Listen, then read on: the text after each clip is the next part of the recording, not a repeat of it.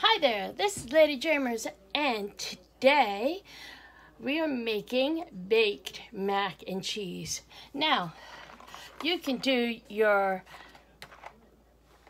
Kraft mac and cheese, which is very good, and hey, who doesn't like that, especially my grandniece's Paw Patrol. And Chase is on the case. And there's always Stouffer's mac and cheese. But sometimes you want to make it a little bit different. So therefore, I am doing Velveeta, mild cheddar, sharp cheddar, more cheese, and more cheese. Now, they say don't always use this because it has a waxy flavor. Well, hey, if you are used to this kind of cheese, you don't taste the waxy flavor. Really, honestly. So, I am going to chop this up, and this one I can just sprinkle in. And we can see how we do it in just a moment. Now, the Velveeta comes in a block, and just cut that open, and you cut this into cubes, and then you put it aside for the next part. So I'm just gonna real quick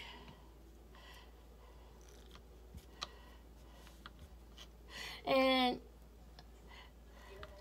they always say that I love watching the Food Network, and they always say your cuts have to be precise because some will melt faster than others, and there is truth to that. But on the other side of the coin, if you're making it for yourself, does it really matter? So here is the Vita cut, and then what we're going to do with this cheese, we are just going to sprinkle it in the cup with this. And I got this cheese too. What I was doing was I was at the store, and I thought, you know, what to make. And I thought, hey, make homemade mac and cheese. So, I will tell you that you will be seeing this in January. I am doing this at the end of September. Why? Because I bought all the stuff, and then I realized that I wasn't making it for October, November, or December. But I was afraid the cheese would go bad.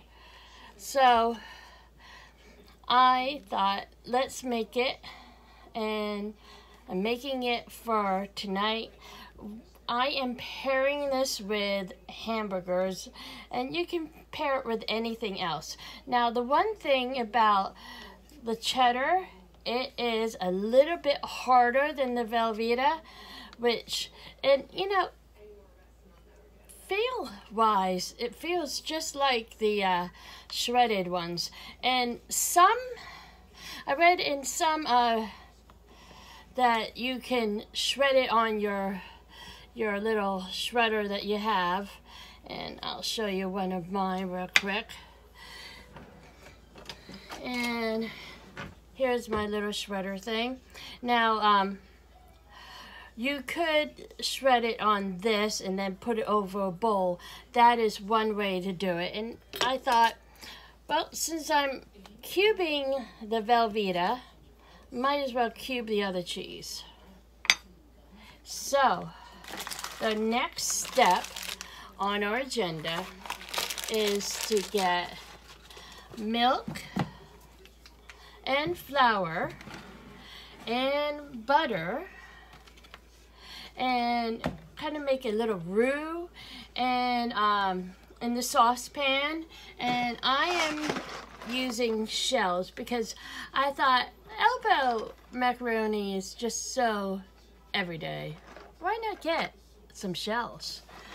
And they also ask for a little bit of ground mustard and some onion powder. I'm using my infamous minced onion. And if you don't have any ground mustard, you can use turmeric. And if you don't have either, that's okay too. Add just a little spice of your choice. So, let me get this all set away and we'll be right back. Now, it says melt 2 tablespoons of butter in a saucepan, 2 tablespoons of flour,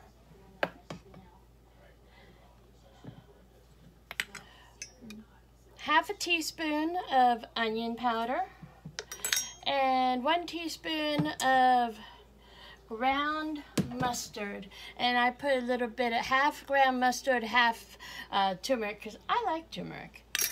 And put the oven on 350 to preheat, and put the noodles on to cook, and make sure they're al dente. And it says put this on medium heat, but I am going to put it on high and then put it on medium so that the butter melts.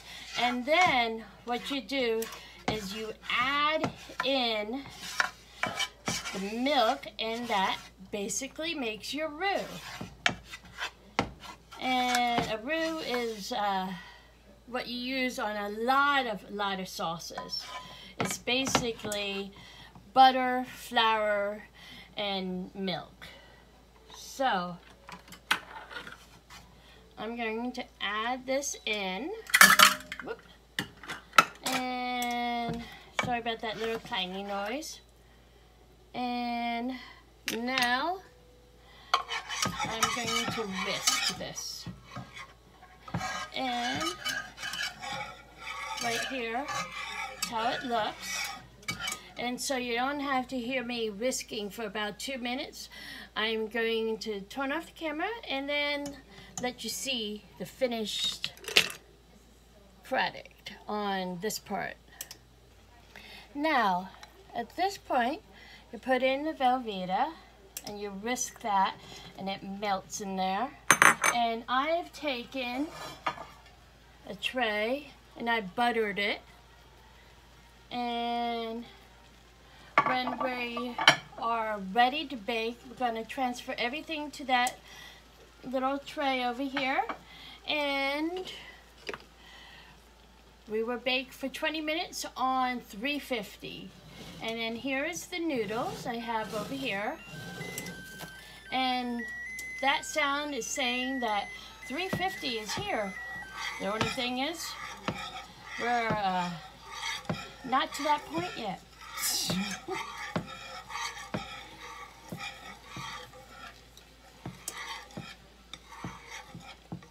So, what I'm going to do is I'm also going to add more cheese. And more cheese, because you can never have enough cheese in your macaroni and cheese. And then I'm going to sprinkle the top with breadcrumbs, and away we go.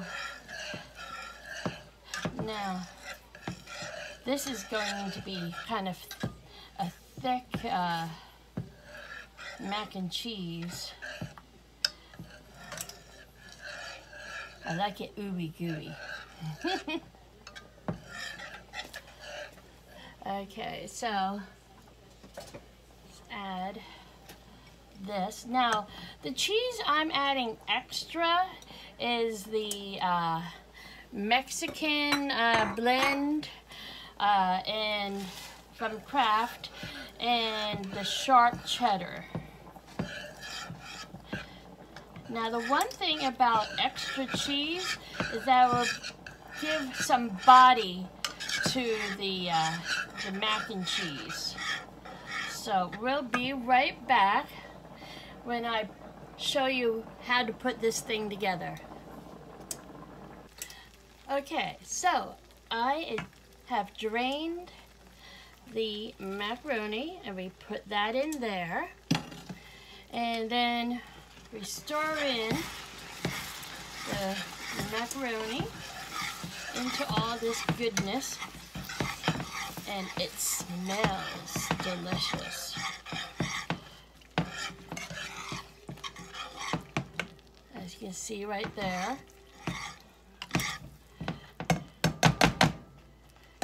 Now we bring a macaroni stuck in the whisk and bring this over, and let me get some hot plates so I can pick up the stuff. Turn that off. And wait a minute, maybe I should bring this a little bit closer so you can see it. And flip those two. And pour that all in. And get what they call a facial sauna at the same time here.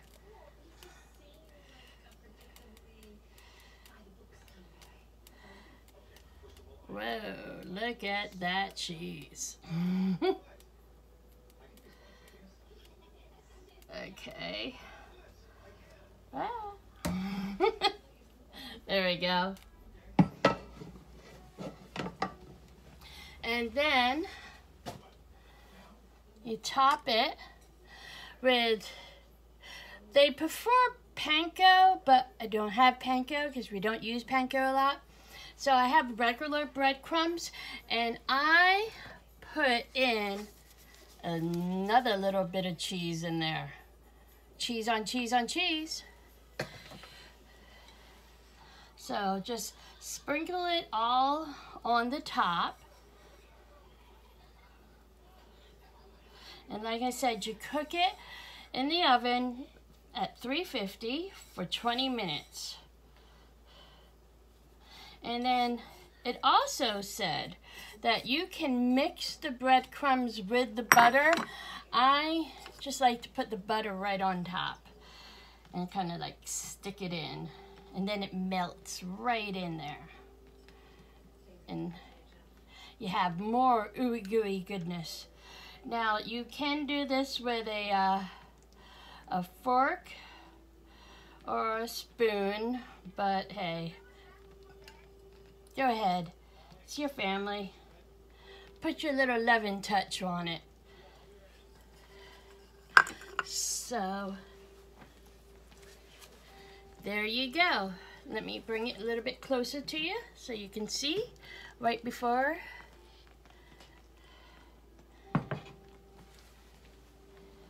And I'm gonna put it in the oven.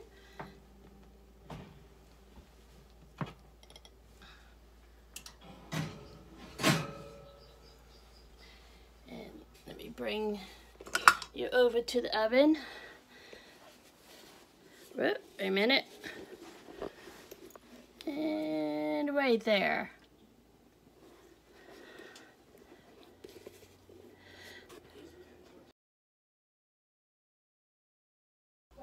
Now it's time to take it out of the oven. And I've noticed that it's kind of hard for me to show you in the oven, so what I'm gonna do is take it out and show you here. It's all bubbling and goodness. And let me spoon out a little bit, and then you can see. Now some people say, oh, wait until it sets a little bit. And I say, go and dig in.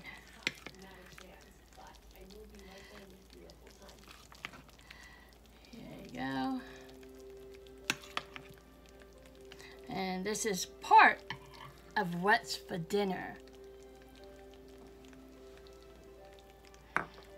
And I am going to show you a picture of the hamburger next to this luscious mac and cheese.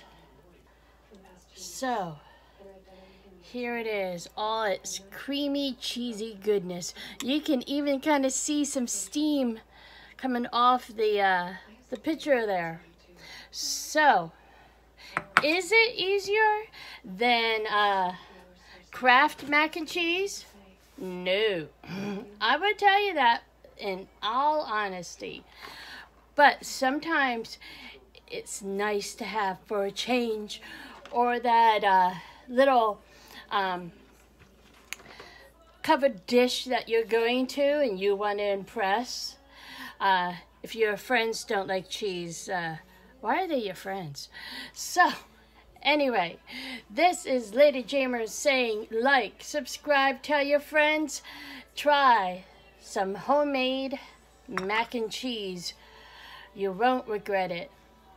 And we will see you later. Have a wonderful day. And I'm going to put the recipe at the end of this video, so you can see how to make your own, plus how the whole meal came out. Have a wonderful day. Bye-bye.